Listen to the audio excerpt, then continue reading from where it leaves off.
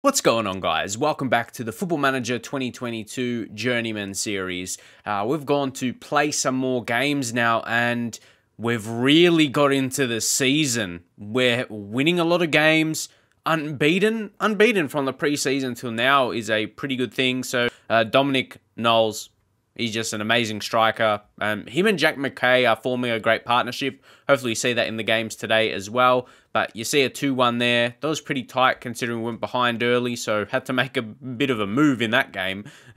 Just picture how it went down if we, conceded the first goal. And then only 1-0. So the first few games of the season have been relatively tight. And then at home, we were able to win 2-0. And that's something we've got to really note right now. The home attendances are really, really small, to be fair. So the money coming in might not be a lot, back to what we addressed in the last episode as well. And especially as the last 3 games have been away, they've been good results. Leamington, they're not really a very good team in the league. Let's just show you guys that right now. They made a prediction 20th. We have downloaded, and there's been an updated version of the skin I'm using, the Zealand FME skin. So yeah, you'll notice a few things like there's photos, player photos on the tactic screen as well. So a few little upgrades, but yeah, you see Leamington, they're not that great. And Gloucester City 3-3 provided us with a bit of a challenge. They were, drawing against a team that's 6, or they're around that meter prediction, to be fair. And actually, when we played them, they were 6, funnily enough. So yeah, they were right on point. But yeah, that was a tricky game. They actually dominated us there. I feel like that's the one we want to kind of highlight here in terms of what happened. They had 19 shots, 10 on target. Look, we had half of their on targets. They had a little bit more XG, 2 clear-cut chances, and we had 0. We still managed to score 3 goals, and we only had 34% possession, but we do like to play direct anyway, so I wouldn't take too much out of the actual possession stat. But yeah, that was one team challenged us, and we didn't lose it. It looked like they, off the stats, they dominated that game. Or in other terms, they got FM'd. But yeah, and then Nantwich Town, they're like a FA Cup, early FA Cup round where majority of the players were greyed out. Actually, one of them was David Vaughan, and I was a bit worried about him because technically and physically, not physically, sorry. Yeah, technically and mentally, he is great. Physically, he's absolutely trash, to be fair, just to keep it honest. But I thought he would be, very good in the midfield, basically, off those, mentals and technicals, but it wasn't to be the case. But for the first game of the episode here, playing against Bradford, PA, they're 17th, and we're playing at home. This kind of gives us the feel that, we should keep up the form. You guys can see how we're playing recently, and I think we should have a good result, but a good performance as well. Yeah, let's go with team selection. This is something to point out as well. We're actually starting to get some connections, and McKay and Knowles, it's an interesting one, because we play like a pressing forward and a poacher, but we take long kicks. It's like we've selected distribute to the target man, but we're not utilizing an actual target man though. We're just trying to get the balls to our strikers, and they generally win a lot of one-on-one battles. We analyze our players again. He's got good jumping reach and heading 190 centimeters. He could probably be a target man. We got to get used to saying target forward, but I feel he's still got poacher abilities about him, so we're using him as a pressing forward, so you're like, that almost doesn't add up. Why don't you use him as a poacher? But yeah, it's that he can play actual multiple roles pretty well. Look with the 4-star. So that's what we found, and I mean, he's been doing great supporting Dominic Knowles, especially at the same time. So he's not as tall. He's 178 centimeters, but I wouldn't say it's a huge weakness for him at this level. They're average attributes, but yeah, that's what we've been seeing as a key thing for us. And I'm probably going to bring Dunn ahead of Mann. I think he just provides a bit extra. He provides a bit extra to the team. Flowers and Wilson are starting to become a very good partnership, and it's funny because they're both former Burnley youth players, so who knows if that contributes. Dobbin as well. We haven't really given as much chance to Challoner. He played the first game, got a 6.1 rating, and he hasn't really got to look back into the team. I think Dobbin's been really consistent, and already building a connection there with Wallace, and so to have that's 4 already. That is quite impressive. So an important, especially the ones that are down the spine as well, the centre backs, the centre mids, the strikers. It goes down to our formation as well. It's still very much in the lower leagues. You just keep it simple, keep your game simple, and yeah, that's what we're doing. And then with our team talk, again, when we just got that good form, so yeah, everyone's been praising us, and just keep it up with that. And yeah, it's pretty motivating. Maybe a couple of defenders didn't react to that, just composed. So I say I have faith in you, and look at that, perfect. And now we'll get into the match. Come on, guys. So yeah, sure, we would want to get a good result here, but I'd hate for us to win like a 1-0 or a 2-1 and you don't see how well we've actually been playing. I want the lads to show us how I've been performing lately. And yeah, don't forget, like I haven't really mentioned it too much, but expectations just to avoid relegation. Media thinks we'll get relegated or go close to it. Media prediction was like 21st, and we haven't really felt like that at all. We've been doing pretty well. And here, Knowles. Good position for a free kick, and he goes incredibly close. So no action. This is probably going to get us close to half-time now. You know, there might not be another chance. So we were considering maybe going attacking here, but let's keep it. Let's not change things up too early. Flowers is on a yellow card, so we're going to ease him off the tackles. Oh, you can't do that? No nonsense. Okay. That's a goal. That's a goal. Yeah, man, he scores. We take that. But we'll address that situation. What I have to do then is just go over to central defender. Just switching that role up to, tell them. Don't go in for the tackles. You're on a yellow. I'm very happy that you scored. Don't get me wrong. Get a praise out there. He's like, Gaffer, is that what you want to tell me just after I scored? Just after I scored, you want to tell me, oh, he's off tackles. You don't want to praise me or something. But nah, it's all good. And see, this is giving off that vibe. It's just, we're going on to do like another job. Like we're a team that's expected to be where we are, but we're not really. But yeah, we're just going about it. We're finding our way to score, and that's it. They're playing pretty well there, but defense, that's where it started. See, that's where it all starts. So again, knowing me and my luck, this is where we probably concede and doesn't line up to make my point. But I know what's coming. Oh, no, is it going to be retracted? It's been disallowed. Great. I like how it says it's been disallowed before they actually go through the VAR thing because, oh yeah, it was him? Yeah, Rawson looked offside. Sweet. We just want to be a bit more comfortable because, yeah, you never know where they can sneak a goal in. Adam Thomas will take off. We'll bring on Luke Daly. Previously, I've just been using this guy coming on central midfield. He can play there naturally as well. His finishing's only 5, so I don't mind him out in that supporting role. His right midfield, it suits it very, very well. Yeah, winger, right mid, on support. So Downing here goes to Carter. They're gonna be pushing for something though. Hope we just defend. You just never know what's coming up next in the non-leagues. Tell you that much for sure.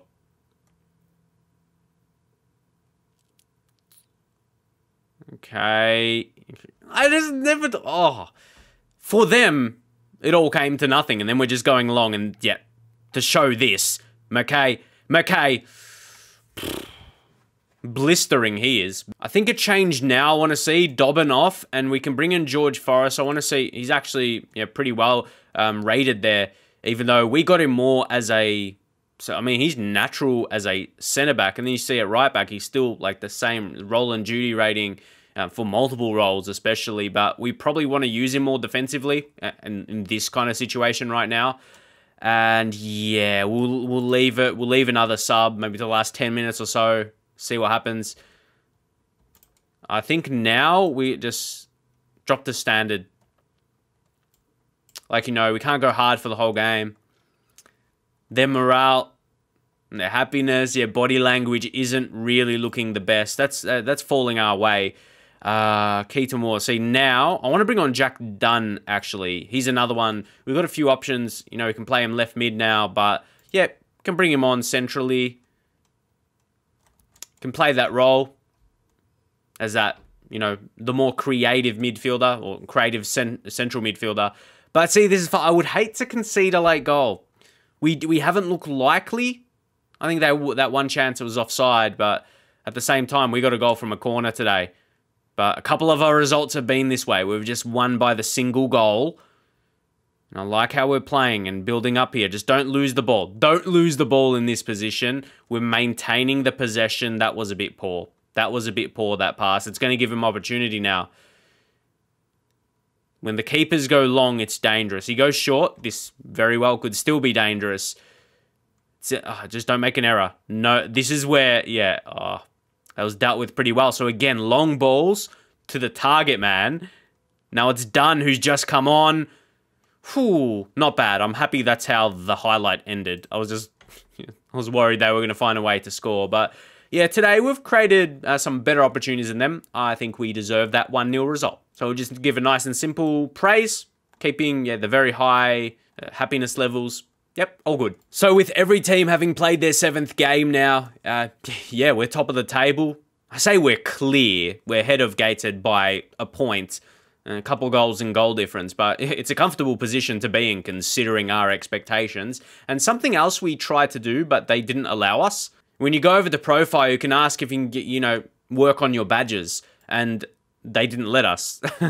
So in terms of getting our reputation up, if it's not that, we have to almost try and get Curzon Ashton promoted, if not getting a job offer from another team. Or don't forget, we just have a contract come the end of the season, so I think we wait. I can ask for your guys' opinions, what you think we do come the end of the season. Say, for argument's sake, if we somehow get them promoted, do we try ourselves in the National League? I know it's very, very early, but yeah, from after this episode, we'll continue to play, a bit more off camera just to see how the season's going. If we're looking like a promotion or at least in the playoffs, we'll get deeper into the season.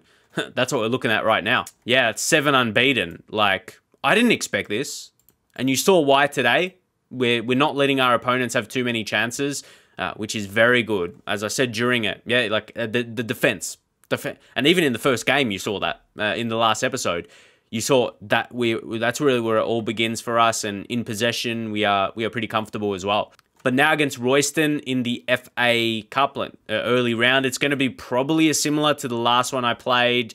But yeah, you always like to see a FA Cup game and how it goes, even though we should be seeing us win. Harry Draper is actually, he could probably play at this level, but then they're going to have all those grayed out players, and you get an idea. And there's no outstanding. You're not going to see a random highly rated better than the others. Their grayed out players are all going to be around that level, so you should see us have a comfortable game. Also, we've had players come to us asking, play some more. 2 other players have done this, and each time we've asked a player to have a talk, fair enough. Didn't work that time. I just say, Keaton Ward's on some good form at the moment. You're not the same player. You're not the same player. Jordan Lussey,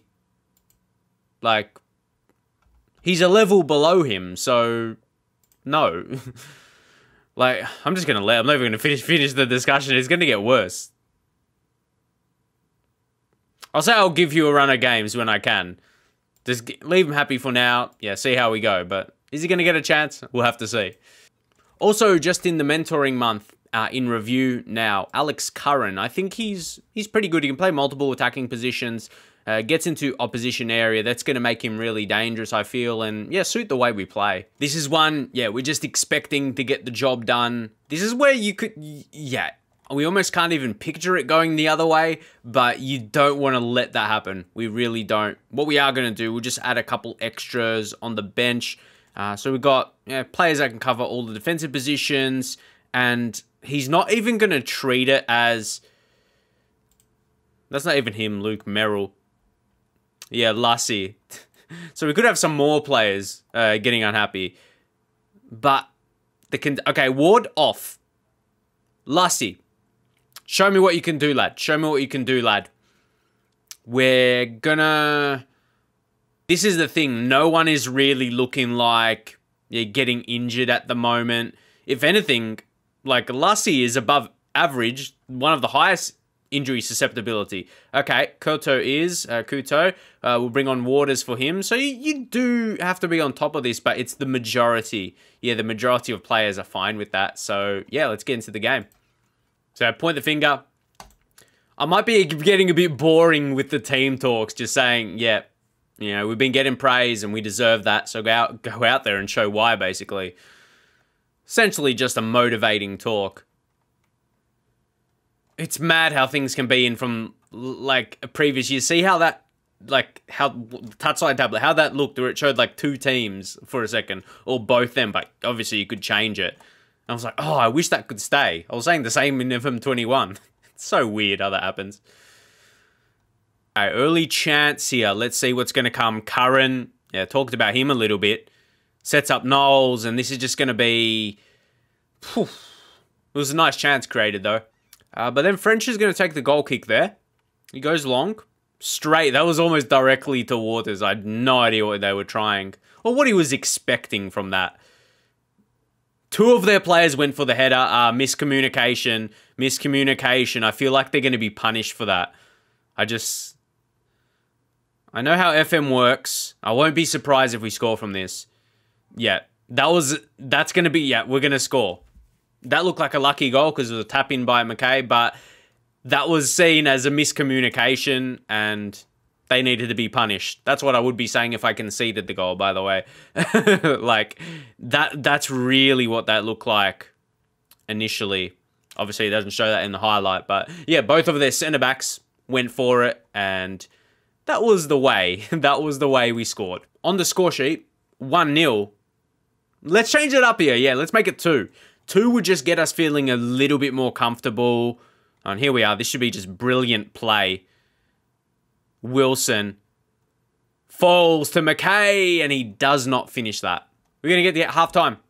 Ooh. I was going to say leading 1-0. Could he make it 2-0? Because they don't look like scoring against us at all. But before we speak too soon, Curran, I hate how that... he wins the tackle, but so strange how he had to go down. Yeah, they're building up a chance here. See, they could have... Lallana. Has he been doing that bad? He's dropped this far down. Obviously. Here's Heaps. Lumley. Gotta watch out. That was the chance, though. That was the chance. So let's not get too ahead of ourselves. A 1-0 lead is definitely not enough. We'll clear this and make it to half-time, though. They'll waste this. So again, outstretched arms. Happy. Yeah, pretty straightforward. Straightforward with the team talks. Let me know what team talks you like to do and yeah, how they work for you. I've generally found my way of doing team talks over the years. Generally keeping my boys happy. And then we come out. It's not always to the letter, though. Sometimes you come out and do poorly. Thomas, he's a nice winger. He just does the typical winger moves. Tries to beat his man, get a ball in. Yeah, he's good. And Dobbin positioned really well. Thomas, again, finds McKay really neatly. He didn't even have to break stride there. Found his feet. Lassie, he's trying to get forward, trying to get involved. We need another goal here. 1-0. We need more than that. Curran. He delivered an excellent ball for Jack McKay as we're talking about him as well. I just love, like, him and Knowles. This is the thing. 2 striker formations. Especially in the lower league. I love how you can get a partnership of 2. I hate relying on one man. You're one striker up top. No. I love building a good partnership. It's just, yeah, I really like that. And we're having that here. We're having that here early in the season. So now you can tell we're kind of in control here. So Matty Waters, let's bring on Benny, anyone else. Adam Thomas, who's playing a lot. Maybe bring on Craig Mann, and we'll just make those couple changes for now. But you can tell. Yeah, you can tell you're just not going to see them getting back into the game. We're going to be rounding this up now. Might as well make another earlier change. For someone... Ooh, we'll leave McKay out there. He's on a hat-trick. Knowles. He's been very important. Let's bring Jack Deitch up top. He's only a 2-star, but yeah, that's like one of his better ratings as well. Just to show you rating for his position. He's an attack. He can be like attacking midfielder. He's pretty well-rounded, so you could probably find another role for him. Might just use him as a target forward and put him on support. All right. Last 15 minutes. Last 15 minutes now, 2-0, and Royston don't really look like challenging us, do they? We keep saying that, but it feels to be the case. Deitch. Can we get a third? Now here's Man. Oh, that was weighted so well. And Deitch, he wasted that, really. How good was that pass? God, and you guys might be interested. Like, oh, who's this Zach Lalana? He's not even a real player, by the way. Grayed out. Oh, that's strange. Wait, did we get an injury? Dale Whittam. What happened? Oh, that's happened a few times, and I don't mean like on the beta and FM21. In my Football Manager history, you're looking at something else. The game's not even continuing. Then you go back and there's an injury. So I'd love for it not to be a long-term injury, because I've had opinions over that over the years about that. Because, yeah, we pause the game, we're checking something, I think. Then you go back and you get an injury. So anyway, I just hope it's not a long 5 to 6 weeks groin strain. I just want to see how that happened. You know what I mean? But we take it. We take it on the chin. And then Lussie, who might get his way, he probably is going to drop into that position. If that's a blessing in disguise at all, who knows? I'd say getting an injury to a first-team player is never a blessing. But, yeah, just for the fact for Lussie's happiness, maybe. And if you take a look, yeah, that is one of his better roles, either that Carolero or like a box-to-box midfielder. So, yeah, we'll see how he comes. He's going to get a decent chance. How much is it going to impact the results? If it is, we're going to find out as we play some more games off camera now. But let me know. Let me know what you guys think of our start to the season. If you can leave a big thumbs up, a big like on the video as well. As I said, we'll probably try and progress through this season. We're getting a feel early that I reckon at a minimum we should be in the playoffs. But yeah, I don't want to be at Curzon Ashton that long. Admittedly, this is not like we're going to take them up the divisions or something like that. I want to, kind of just get our reputation up a little bit. It might be the fact of getting them promoted. Oh, that will be excellent if we can do that. And then we can, scour some other countries and, because we don't want to be locked down to England. That is for sure. But let me know your thoughts and opinions if we do happen to end up getting promoted come the end of the season, which, there's so much more to happen if that is the case. But, just for the plan of our manager's journey and where we go from here. It's always going to be on our mind as much as we're focusing on the current season, though we'll leave it there for now, and I'll see you guys next time.